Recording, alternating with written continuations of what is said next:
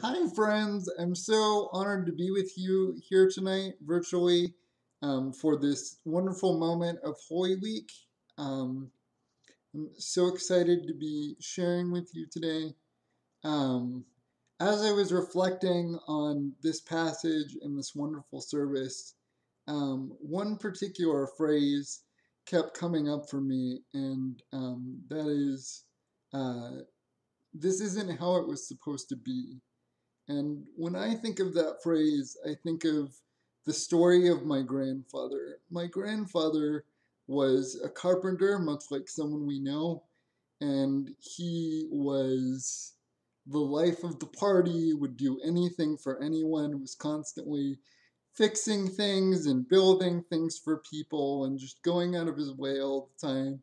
And was a huge family man, and family was so important to him. Um, and as he got older and time went on, signs of dementia started popping up. And slowly I watched him forget things. He forgot who people were, he forgot where he was sometimes. As he degenerated, it became clear that he needed to be moved somewhere where he could get more frequent care. And unfortunately, when he passed, he was in a home surrounded by family that he couldn't remember anymore. And in that moment, when I heard that, the summer before I was to go into seminary, the only thing I could think of was, this isn't how it was supposed to be. And I feel like that's kind of the theme of a lot of parts of this story tonight. And you can see it from the very beginning when Peter, in anger and grief, lashes out at the slave of one of the soldiers that comes to retrieve Jesus and chops off his ear. And even then, God is with us, and God is with him in his grief as Jesus stops and takes time to heal Malchus's ear before going off to his death. And um, it's easy for us to look at this situation in hindsight and say, oh, well, Jesus resurrected, and so that's what we need to focus on. But I invite you to really um, embrace the grief of this moment as Peter follows behind and tries desperately to stay close to Jesus and realizes that he can't be part of the trial and see the kangaroo court that Jesus has to go through. And so we see this juxtaposition of Peter denying Jesus while Jesus goes through a trial that Pilate himself sees as being false. And as Peter denies Jesus, I can only imagine that he's saying to himself, this isn't how it was supposed to be. And as Jesus has to endure verbal and physical abuse, even as he knows this is how it's supposed to be because he's fulfilling prophecy, there's probably a part of him that wondered if this was really how it was supposed to be. And even then, God is with them because Peter is protected. He stays safe during this whole incident. Prophecies are still being fulfilled, even in the midst of this ridiculous trial that the Romans don't know what to do with, and that the Jewish leaders are sort of bending rules to make executions happen. Even then, prophecies are still being fulfilled. Um, And, Jesus affirms that this is part of what's going to happen in John 16 when he says, you will experience pain and then you will experience joy. And the disciples don't understand that at the time, but that has to be something that was going through Peter's head in this moment when he's experiencing this darkness.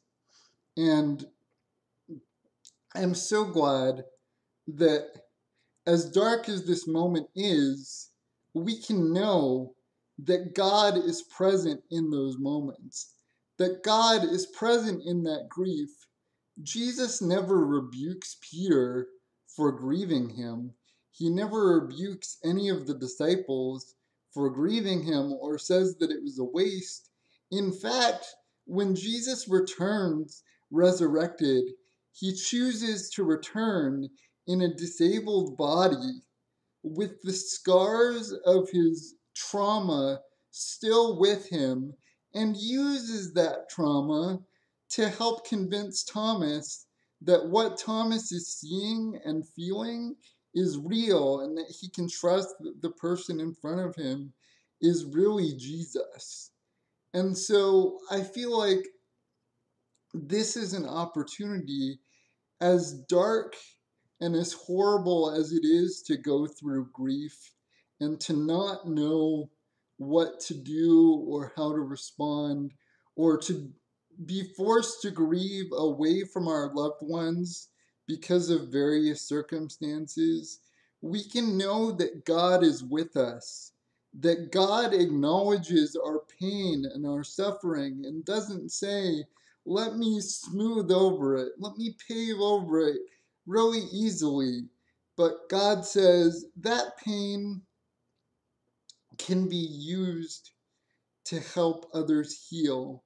Not that it's okay that those things happened, not that it was meant to happen a certain way, but that God can use those things for good. And that is the wonderful thing about Good Friday, is that this horrible incident of someone being murdered by the state for crimes they didn't commit is used to save the entire world. And more than that, Jesus comes back and continues to teach the disciples and prepare them for what's coming next. And it's not the kingdom they had planned on. He's not overthrowing the Roman Empire. He's not establishing a new physical kingdom that gets rid of all oppression immediately and, frees the Jews from the oppression that they're under.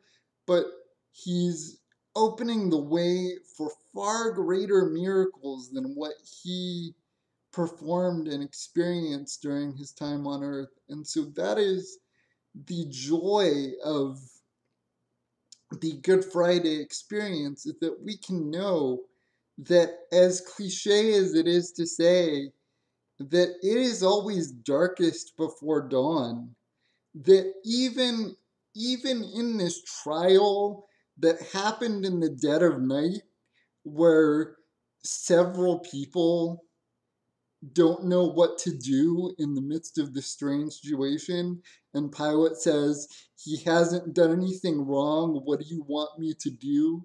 Even then, when it's saying this isn't what was supposed to happen, God makes it work out. God is there with us.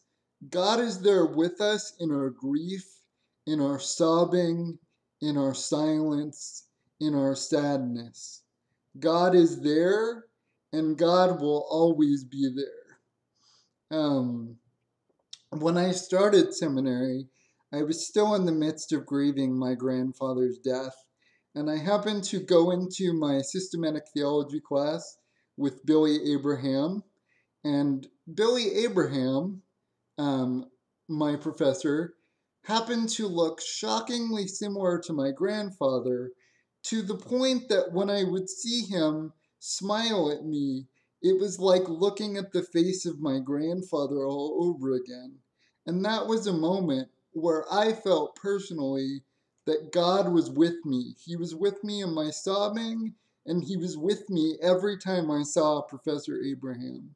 So I encourage you, friends, even in the midst of your grief, to know that God is with you, and to look out for instances where God is showing you that he's with you in your rage, in your grief, in your anger. Embrace all of it. Let all of it be true and honest and beautiful. And know that we are here with you, that God is here with you, and that you are loved. You are loved in spite of what hasn't worked out. You are loved in spite of who you've lost. You are loved because of all the things you've been through. You are loved, beautiful friends. And I encourage you to remember that on this Good Friday. Thank you.